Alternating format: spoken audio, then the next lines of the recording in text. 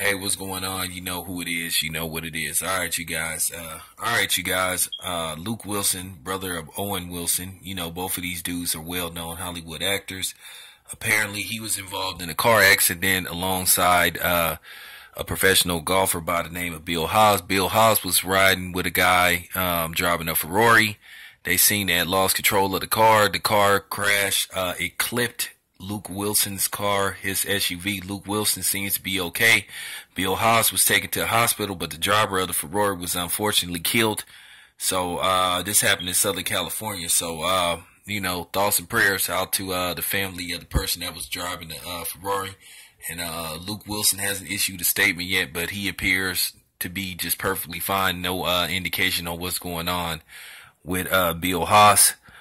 He apparently was taken to the hospital. No word on his condition. So I'll keep you guys updated.